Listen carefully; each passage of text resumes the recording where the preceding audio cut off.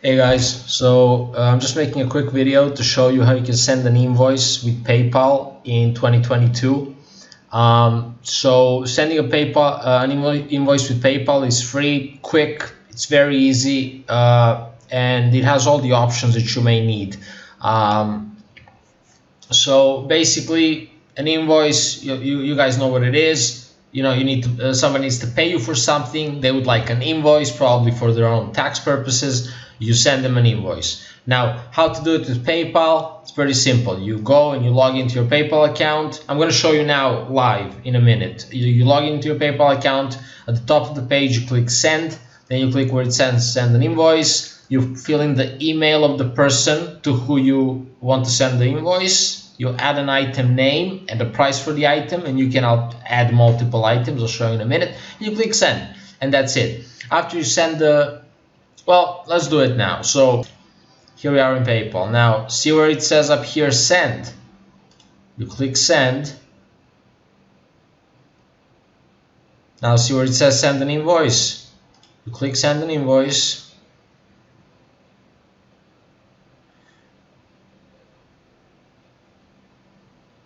Okay, here we are. So most of the things on the invoice page can be left blank. You do need to put in the email address of the person to who you're sending the invoice. You need to put an item, so email here, item name, 5,500 words, article or logo creation or WordPress coding work, whatever it may be. Item name here, and the price, so 50 bucks. Now see, for me it's in euros because it's my default, but you can come up here and change and put any of these currencies. Let's put USD. All right, we're at 50 USD. So we put in the email, we put in the item name, we put in the price, and that's it. Basically we're good to go. You can go ahead and click the send button here now, up here. Now of course you can also see subtotal, other discounts. So you can add a discount. You can add shipping, like charge separately for shipping or whatever.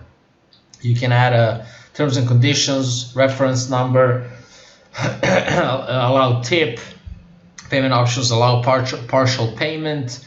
Like you can add multiple items or services.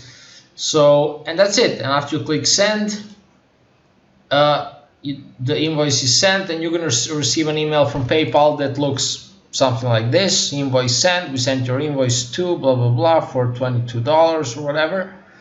Now after you send the invoice, you can edit it at any time before your client pays it. So I'm not going to show you now, I don't have any invoices, but you just go back to your PayPal account where we were before, and you locate the invoice that you sent, and you click to edit it.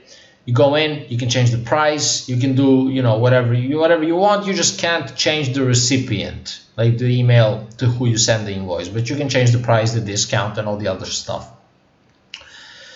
Okay, now once your client pays the invoice, you'll receive an email like this from PayPal. You receive the blah blah blah payment for your invoice, thanks for using PayPal, etc. Some customer information, the transaction ID, the fee taken, stolen by PayPal, etc.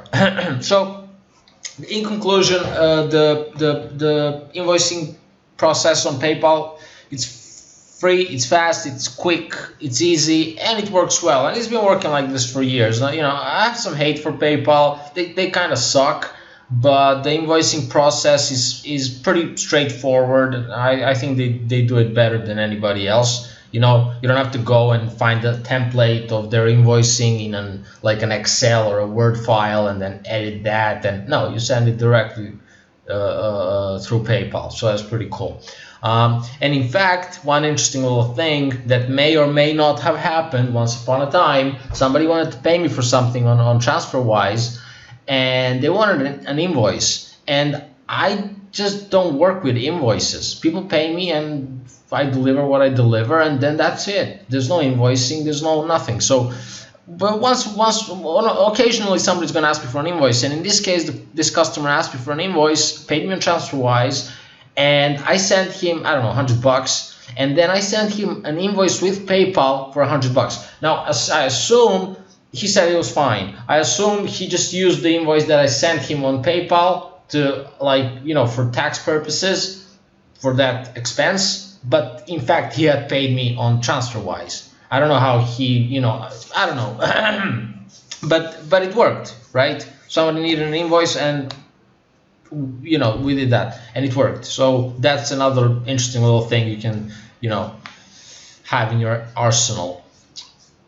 Okay, guys, basically that's it. That's how you send an invoice with PayPal. If you have any questions, comments, if you'd like to say something, you can leave a comment below this video, or you can click in the link in the description of this video. There's a link that's going to bring you here to my website. You can check out the article, look at these screenshots a bit more closely if you want. Leave a comment, check out my other articles, and yeah, that's it, guys. Please like the video, subscribe to my channel, and I'll see you guys in the next video.